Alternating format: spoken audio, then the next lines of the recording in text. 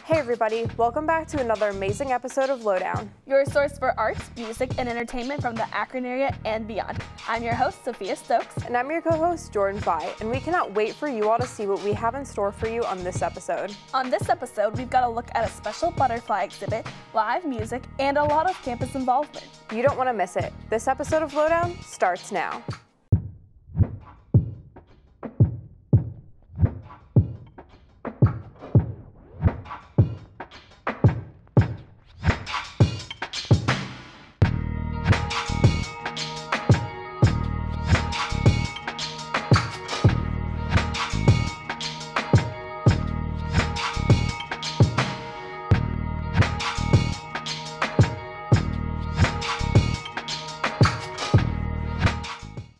So first up on this episode, we have the interview with Lowland Hum that you did, Jordan. Do you want to tell us a little bit more about them?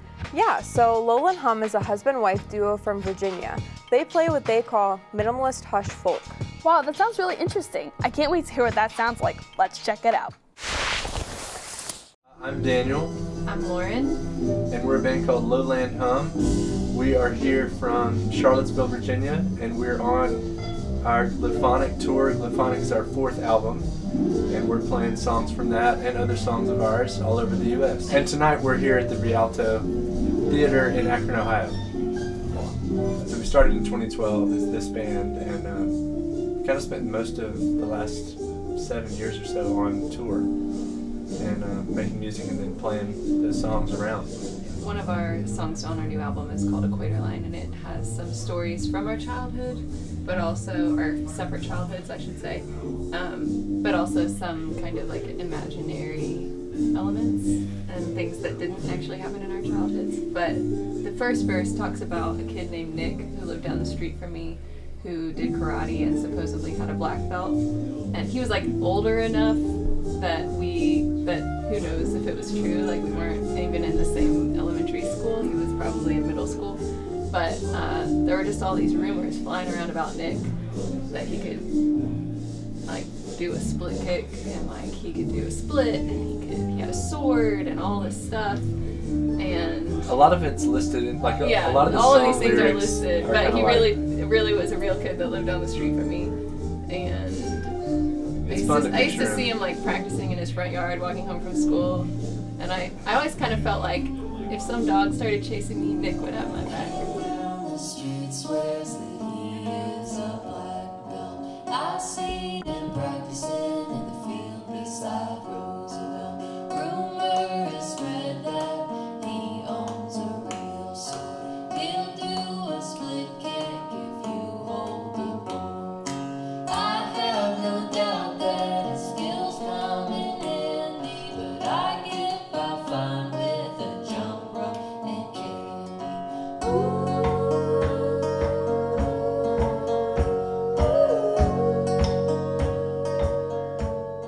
So we started this support quiet music thing because we noticed that there are lots of spaces where loud music can just be heard more easily because it's loud, but also, you know, we want there to be space for the kind of full human experience. If everything's kind of to 10 and super high intensity all the time, there's not room for all these other parts of being a human being within that context. And in the music world, festivals and things like that are geared toward loud, kind of like you know, just kind of loud music that's really turned to 10, like I said. We kind of hope that it just makes space for people to think about how they can support the quiet music that they love. And I mean, we've in our own career noticed that in kind of noisy bar settings or like coffee shops even, people often think are great for quieter music, but there's lots of noise there too. So we're just, I think, aware from our own experience of a real need for places where quiet music can be heard and spaces that are conducive to listening. And we hope that it's something that helps not only us, but like any other band or artist that's making quiet music. And we like loud music too. We're not saying that there shouldn't be loud music. There's just already so many spaces where that music succeeds. And we hope to preserve spaces for other kinds of things. Daniel was doing solo music in the beginning, first he asked me to design his album cover, and then he asked me to sing on a couple songs doing harmony, and then that turned into more songs, and then we started writing songs together and noticed that our music together was different than his solo music sonically, so we became a band called Lowdown.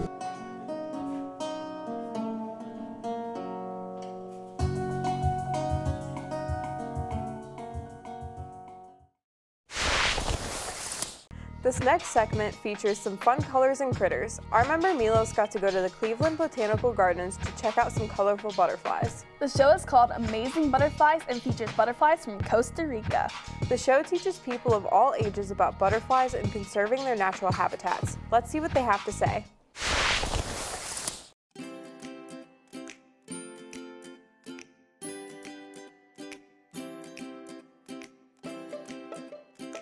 We're here at the Cleveland Botanical Garden where we are currently hosting a show called Amazing Butterflies. And it comes with two components. First, an interactive maze for children so that they can experience life from a butterfly's point of view. As they go through the maze, they get to make choices and face the challenges that a butterfly has from the time it hatches from an egg through its life as a caterpillar and finally when it takes flight as a butterfly. In conjunction with that, we have doubled the amount of butterflies that we normally have in our Costa Rican biome of our glass house. We are doing 2 live butterfly releases a day, one in late morning and one at 2 o'clock in the afternoon, where visitors can get up close and personal with the real thing. And one of the reasons we're doing this, we want people to understand how important conservation is. And the butterflies serve as our ambassador. They're beautiful, people are fascinated by them. And by coming to understand the butterfly, they'll understand that the plants that surround the butterfly are equally important and hopefully help preserve this important species and this important ecosystem. It's a brand new show for us. It opened in late March and it will run until April 28th. We really wanted to do something this spring that would appeal to families, especially families with young children. And this was a good opportunity to do this. We have a new director of guest experiences, and this is one of the things he brought to the table when he came in earlier this year. And in addition to what's going on inside the building with the butterflies, outside we have 10 acres of gardens that are just at the start of their bloom cycle. So we're just seeing the early daffodils and other spring bulbs come up. In a couple of weeks, the tulips will be in full bloom. And then throughout the season, we'll have a series of different gardens showcasing beautiful blooms that are native to northeastern Ohio and that do well here from other parts of the country and the world. The glasshouses are appealing to all ages, so you will see, families, you will see couples on dates, you will see, older couples just enjoying themselves and spending some time in nature. And the other thing we do in the glass house is our creature feature every afternoon, where you can meet some of the animals of Madagascar, including our chameleons, and they are fascinating to meet. I really like just walking into the glass house and seeing the multitude of butterflies, especially on a warm spring day when the sun is out. They are very active. You will feel surrounded by butterflies, and that's a very cool experience. There's color just kind of flitting by you wherever you go. So it's a great place to come, walk outside. We're in the heart of Cleveland's cultural district, but you wouldn't know that standing here on our terrace this afternoon. So it's a great experience for families. It's a chance to get back and get in touch with nature. And we hope that people come out and see it. Wow, that garden had so many beautiful colors. I kind of want to go see it. I know, that looked like so much fun. But right now we have to take a short break. But we'll be right back with more amazing content from our other members. Hello everyone, my name's Kyle Glockner and welcome to another episode of 300 Seconds of Science. Wait, this isn't... This ain't it? Nah. That's a negative, Chief. We're almost there. Wait, hold on, go back. There it is.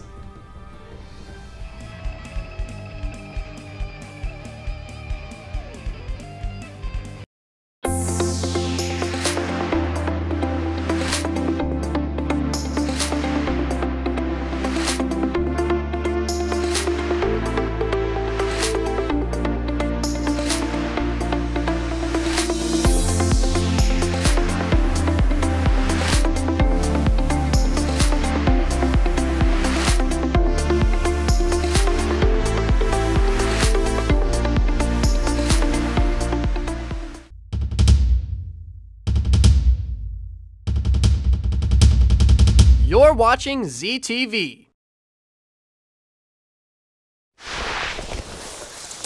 Welcome back, everyone. Now, before we get into our next video, make sure to stay tuned to the end of this episode to find out about our live show coming up at the end of the semester. We loved getting the chance to bring you live content last semester. For now, let's take a look at our video from our member Kenny.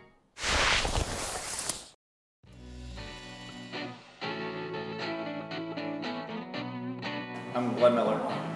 I'm Aaron. We're both owners of Whiskerton Lighting here in Akron, Ohio. Business started in my basement in North Hill about 3.5 years ago now. Started off with just an idea of building a light fixture out of a piece of ductwork that I brought home from work. Work in the heating and air conditioning industry. And so I called up my friend Glenn. We've been roommates, we hung out for a long time, and was like, hey, I really want to try to build a light fixture out of this. That's kind of where the business took off, and at first we just did lights out of ductwork. That was it. There was nothing else. So now we make lights out of everything, from kegs, bottles. We wire up vintage lanterns. Our skateboard lamps are super popular. Everything from floor lamps, table lamps, to big, huge industrial fixtures, kinds of different stuff.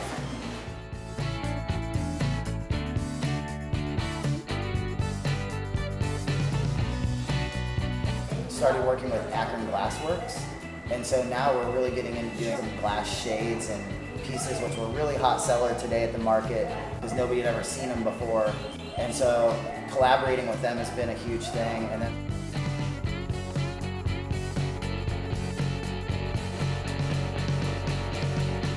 the event was put on by the 720 Market. The 720 Market, they host shows in North Canton mostly.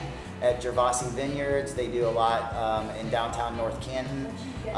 They're super organized, super successful group. Nice having a group that's what they specialize in, is doing markets. We got Barrio here and Square Scholarly, being able to have the local food trucks here, and our friend Rachel was DJing, and it was, just a lot of friends that we've met through doing our business, that we've met mostly in tents, and bringing them in our building and, turning this into a space.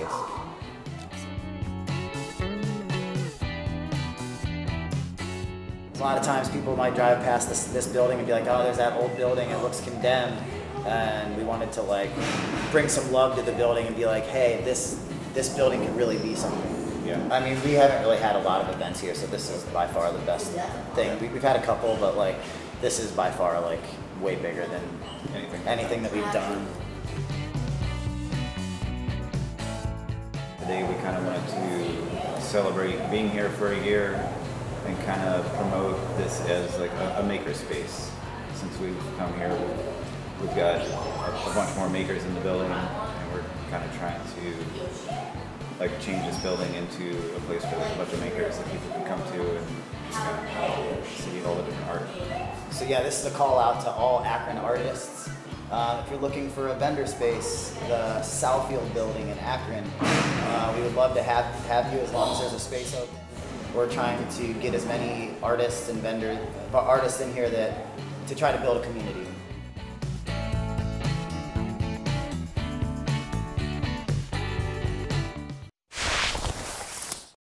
Up next, our member Kristen got to film the spring performance the University of Akron Dance Company put on. I always love watching these dance segments. It looks like so much fun. I can't wait to see all the hard work they have put in on stage. Let's check out these awesome dancers and the show at E.J. Thomas Hall. Hi, I'm Kaya. I'm Dom. I'm Olivia. I'm Kylie. And we're part of the University of Akron's dance company. UADC, it's technically a class, and what you do is at the beginning of the semester, you audition. It's usually faculty, choreographed, and then they usually bring in a guest choreographer as well. So then auditions happen, and then if you get picked, then you have rehearsals twice a week, usually for 4 hours, and we just rehearse all semester until it's time for the show. And we are a ballet-based program, so you'll see us with the pink tights and the black leotard and the slick back hair. And if you don't apply to those standards, you could easily not get a part. So they're very strict on maintaining that ballet. Yeah, and it's also good. It's just auditioning in general just prepares you for the real world, and I feel like this program does a really good job of that, since we have to audition for every single show that we're in. So her which is Dom's piece, is about feminism and how basically people don't want to identify as feminists because of how some people think feminists are portrayed. Right. Focusing on equality rather than how one gender is better than the other. And how often it gets morphed into different meanings and subjects when all it is equality between a man and a woman. But you can be a feminist and not agree with someone. And that's what it's about. The piece 5 by Catherine Meredith is about the different stages of grief. So there's 5 people in the dance, and we each have a different stage. For example, depression, that's just one of them. And basically the whole dance is we're working together to get over a tragedy or whatever happened in your life. And by the end, I think as a whole we reach an acceptance point, and that's the whole dance. So the piece that I'm in is called Gravity. It's very dynamic, and it's probably one of the coolest pieces I've ever been in my entire life. There's no deep meaning to it. It's all just movement and the effects of kind of gravity on the body. That's honestly about the extent of it. So I'm in a piece called Trigger Warning, and it makes you really uncomfortable and cringy, and I'm actually not dancing, I'm speaking, which is a very different experience for me, and it just proves how versatile you have to be in the arts. You have to be experienced in everything. You can't just do one thing, and so it was a huge challenge to just do something I'm not comfortable with. Dance in general, I feel like it's not always about the movement. You have to make the audience believe that you're actually feeling that emotion on stage. So whenever I go into any pieces that I'm dancing, I want to make the audience feel something or just react to my dancing and my emotions somehow. So for me, like, doing my makeup really puts me in the zone because it almost helps you become a different person. It just helps you build the confidence you need to be able to portray these uncomfortable roles. Yeah, I feel like I stretch and just breathe and try to relax as much as I can, just because you want nerves, like good nerves, but you don't want to be overly nervous. So I feel like you just have to relax and like really get in the zone before you go on stage.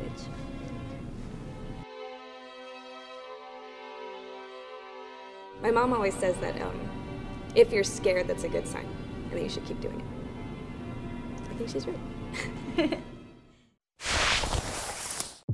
Wow, that was some great dancing. But man, I was so tired just watching all of that. Yeah, same here. I wish we could have seen more, but we will be right back with some more great interviews after this short commercial break.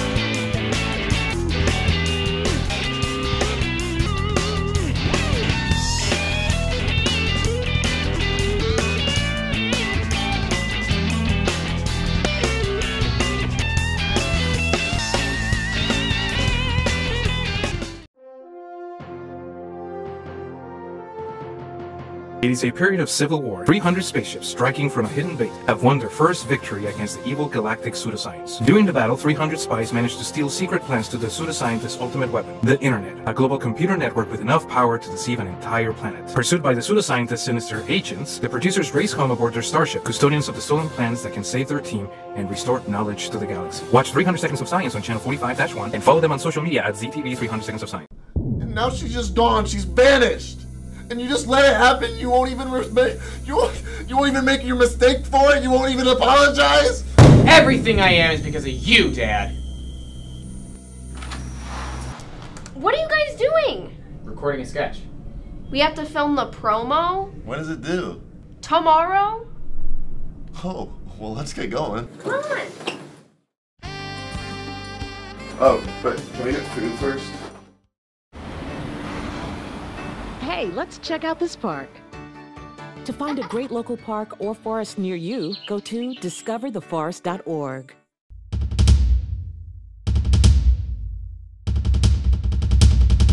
You're watching ZTV. Welcome back, everybody. Up next, we're involving Greek life in this episode of Lowdown. You're in Greek life, right, Sophia? Yes, I am. And Greek life puts on a fundraiser every year called Songfest. Can you tell us a little bit more about the purpose of Songfest? Of course. So Songfest is a Greek life-wide event where every chapter makes up a song and dance routine, and it's sort of like a dance competition. All proceeds and donations go towards camp quality, and it's a really good way for the Greek community to reach out. That sounds awesome. The theme of Songfest this year was movie soundtracks. Let's take a look at all of the hard work Greek life put together. Hi everyone, Sophia from Lowdown here. Today we're taking a look at some of the performances from Songfest 2019.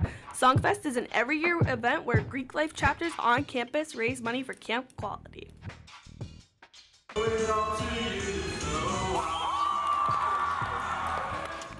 This year's theme for Songfest was movie soundtracks. Each chapter chose a couple songs out of their movie choice and created a mashup dance. I swear it's the truth.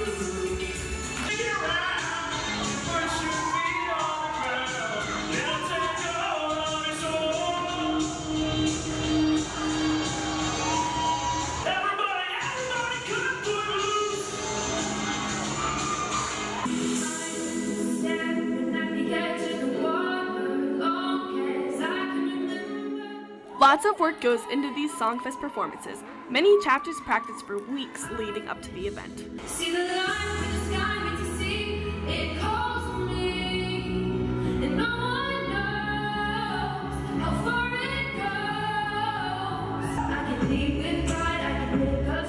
A really difficult element of Songfest is that participants have to sing the lyrics. Each performance at Songfest was anywhere from 3 to 8 minutes long.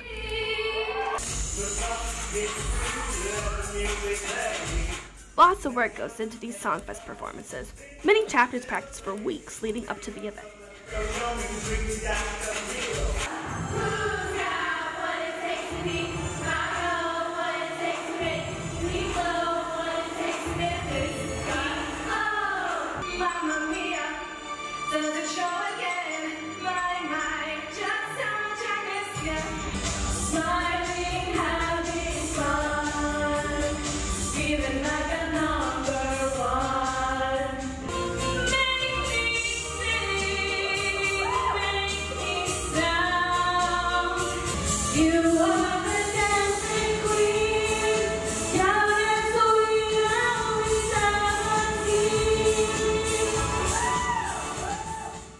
Congratulations to our first place winners, fraternity Phi Gamma Delta and sorority Delta Gamma.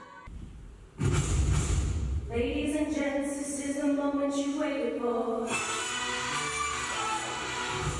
Searching in the dark, your sweat soaking through the floor, taking a breath, stealing your mind, and all that is real is left behind. Now we will come back home, and we will come back home, home again.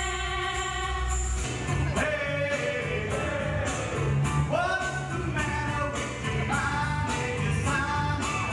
Oh, oh, hey, nothing the matter with your head. Can you find it? Come on and find it. Come and get your love. Come and get your love. Come and get your love. Come and get your love. You never know when you don't know. You never shine if you don't know. Hey now, we are Lone Star. It's game on, no play. Hey now, we are Lone Star. Get the show on, get paid. All right, let's go. Always shoot the stars, little roll. Overall, Songfest 2019 was a super fun event.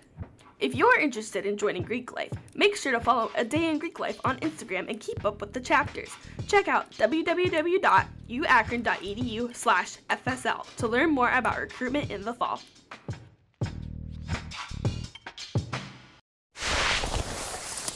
There was so much variety in this episode. There really was, and I wish we had time for more, but unfortunately, that's all the content we have for this episode of Lowdown. Tune in next time for our live show for more great interviews with artists from around the Akron area. During our live show, you will see Jordan, myself, and some of our team members premiering live. We will also have a live performance from a local artist. Make sure to tune in to our live show on May 2nd at 8 p.m. on channel 45-1 and on our YouTube channel. Make sure to follow us on Twitter, Instagram, and Facebook for updates, and subscribe to our YouTube channel to watch all of our episodes, all at ZTV Lowdown. Once again, I'm your host, Sophia Stokes. And I'm your co-host, Jordan Fye. And that's all for this episode on Lowdown.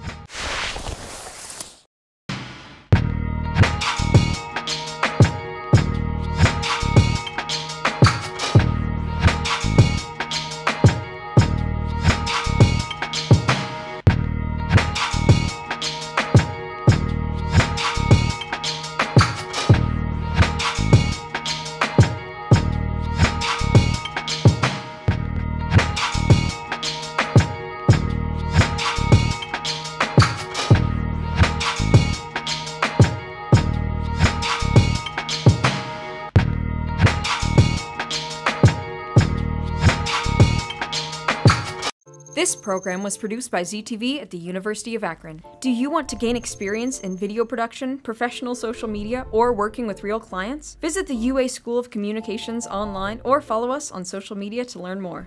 ZTV, make media, make a difference.